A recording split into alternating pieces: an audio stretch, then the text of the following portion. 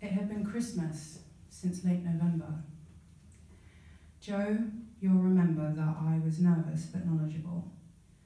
I was talking to you about the bodies on the bottom of the blue and brown.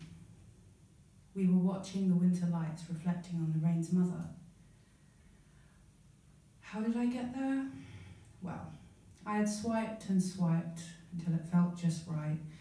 And by that, I mean my hand and my heart were tired, so I retired into awkward small talk with you because, well, you know, fuck it, you'll do.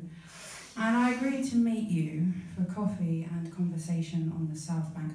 I'm not really sure why guys think the South Bank is a great place to go, but who am I to question?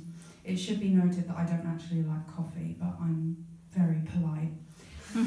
I began to wonder whether my body would join the circus of corpses, and whether I'd mind the selfie that I'd mandated my mother to provide to the news because she has terrible taste when it comes to photos of me, being displayed in full view, because Joe, as lovely as I looked in the picture that I chose, being lovely and lost in the wayward waves of the Thames would be very inconvenient for me because, well, you know, I'd be dead.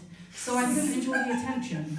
I mean, what's the point of being on the news when you can't actually like enjoy about it and post it on social media? I mean, anyway, it should be noted that I really don't like being murdered. Probably should have put that in my biography. What can I do?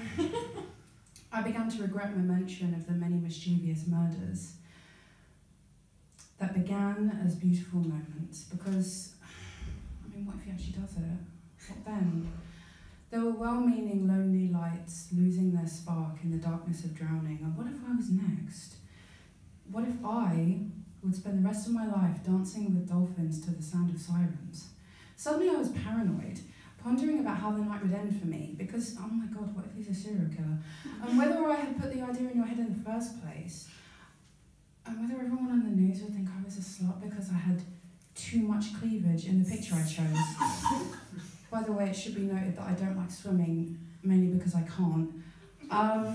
So I stared into the eye of the skyline, applying coat after coat of lip balm as your coat buttons gossiped with your hands about their plans for me. As it all turns out, you just hoped to take me home, and to be honest with you, I would have preferred the murder instead.